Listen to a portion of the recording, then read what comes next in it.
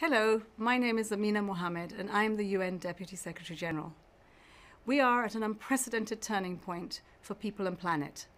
COVID-19 has turned our lives upside down. We have the opportunity to pause, reflect and reimagine our future. One that is more just, more equal and more sustainable. A future that protects all people and our planet, leaving no one behind. I'm joining millions of people and organizations to turn it around for the global goals and for people, for planet. By taking urgent action individually and collectively on tackling poverty and inequality, achieving gender equality and taking climate action, we can deliver the promise of the 2030 Agenda for Sustainable Development. Please join the Global Week to act for the SDGs. Together we can turn it around for the goals.